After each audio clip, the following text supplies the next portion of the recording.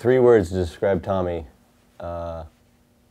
Sarcastic, opinionated, talented. And those are all compliments. Sick as fuck. That's 3 words, sick as fuck. We originally saw Tommy in the kind of like street events, which were, you know, cars, chopped up quarter pipes, curb.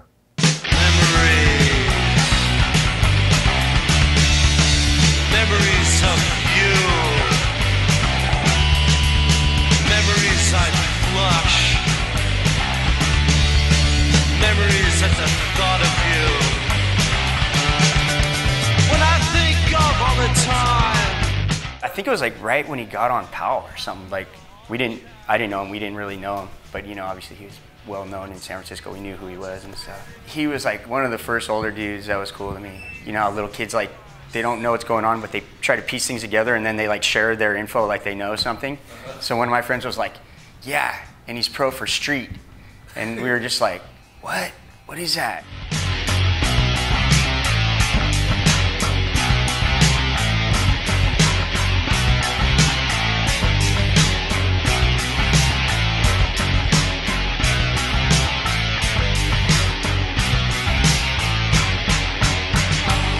We'd always try to figure out from Future Primitive, was that his real house, that little doorway that he skated into? We'd always be on a mission to try to find it. My brother got to ride his board. I was never allowed to ride Tommy's board or have a Tommy Guerrero board because Greg said I wasn't allowed to have the same kind of board as him. I never got to have a Tommy board.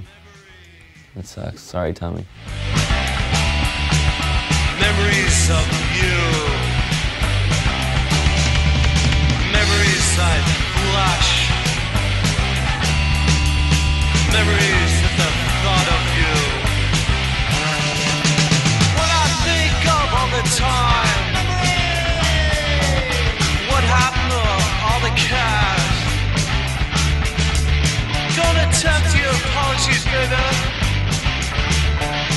My memories of you are smashed. I showed Animal Chin to my son yesterday for the first time. And I'm like, what am I fucking wearing? Who was that kid? What the hell's he doing wearing that? Like, whoa, terrible. He self-entertains. That's what I like about Tommy. I really like people that self-entertain themselves. And they have inside jokes and they get a kick out of life. I like that. Tommy has that. What's the plan, Stan? Yeah, Cornelia.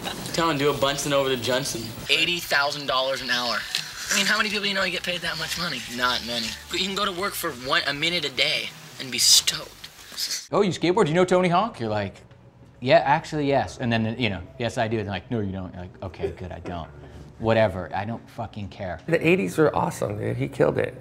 Like, he was making some money, and if we didn't have money for dinner or for beers or, you know, like, he hooked us up, you know? He hooked everybody up. He took care of a lot of dudes. He taught me how to drink beer. Thanks, Tommy. It was this mini ramp contest in Vancouver, and everyone had gone out before, the night before, and Tommy was looking a little rocky, a little hungover. And so he calls our team manager, and about 10, 15 minutes later, Todd Hastings shows up with 1 beer in a ice bucket, like this perfect little beer. He hands it to Tommy. Tommy chugs it at about 10 in the morning, and he goes on and does really well in the contest. I can't remember what he got, but he was a top 10. And I thought, wow,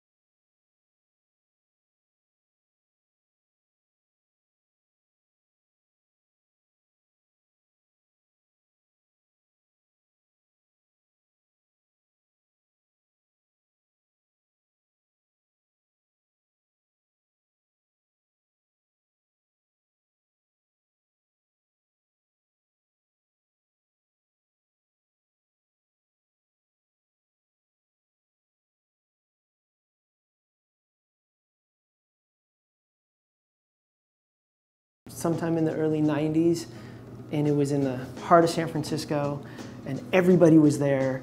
Tommy ended up winning, but he gave the award to Mike, which was huge because it was in front of everybody. You know, that's the kind of guy Tommy is. Like, he knew that Mike Carroll killed it, and it was just a really cool thing to see him acknowledging that the future of skateboarding is here, and the judges might not even know it, but the skateboarders know it. Pretty sick to have your childhood hero give you, that trophy, the first place trophy, back to the city. Trophy to his city. I always said we started real because we didn't have a choice.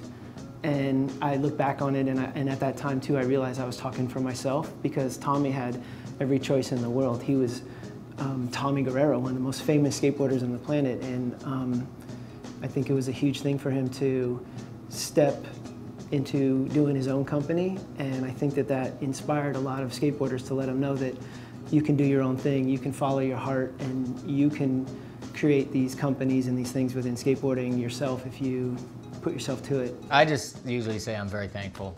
You know, people will say you're lucky. You say, no, I'm not lucky, I'm fortunate. You know, lucky? Did you throw yourself into the cement 3,000 times a day? I don't think that's luck. There's no luck involved.